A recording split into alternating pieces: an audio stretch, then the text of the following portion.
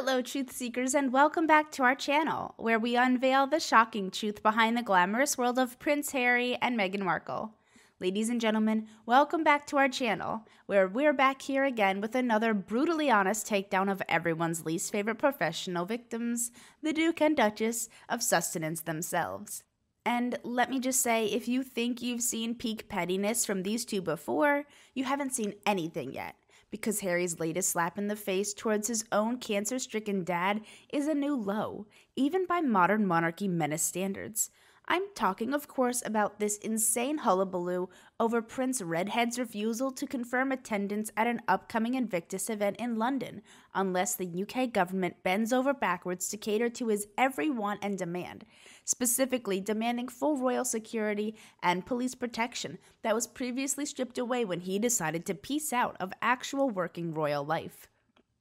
But before we delve into the tumultuous waters of this revelation, if you haven't already, do me a favor and hit that subscribe button and turn on notifications.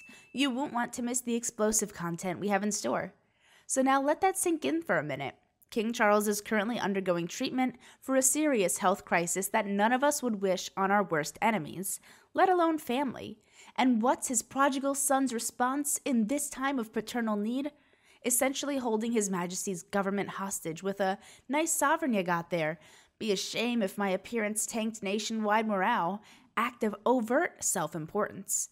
I mean, could you imagine pulling something so brazenly self-absorbed towards your own sick parent, openly leveraging their fragile state and the public's desire to see them supported as a cynical bargaining chip for your own petty list of demands?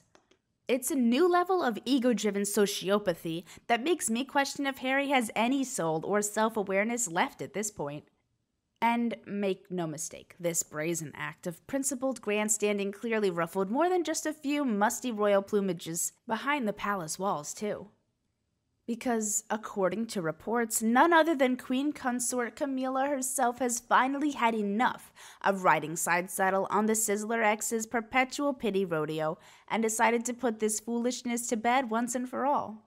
Yes, that's right, gang. After riding a veritable high horse of dignified silence through the seemingly endless barrage of sanctimonious smears and race-baited publicity stunts thrown her way, the Duchess of Enduring It All has decided to lend her rarely heard voice to the narrative for once, dishing out some long overdue, tough love candor on the matter of Harry's self-absorbed security debacle.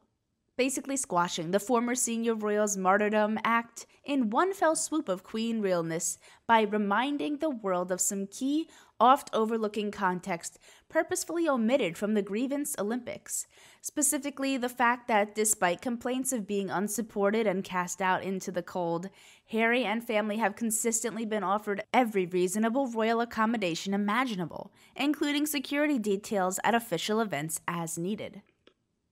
According to inside reports, Cam pulled absolutely zero punches in her sharp rebuke either, not only affirming that Harry's book and documentary caused the royal family a great deal of hurt, but also declaring the security drama utterly intentional and seemingly engineered to promote the couple's victimhood narratives.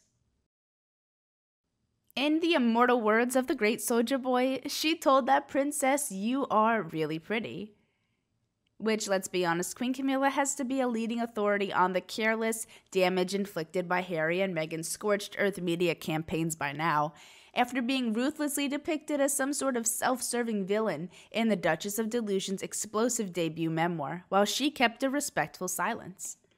So, what do you think about this, guys? Sound off in the comments what you think and let me know. Until then, stay tuned for more shocking stories and scandalous exposés on our YouTube channel. Remember to like, share, and subscribe to stay updated on the latest from the world of the royal family. Thanks for watching. We'll see you again with some more fascinating news about the royal family. Bye for now.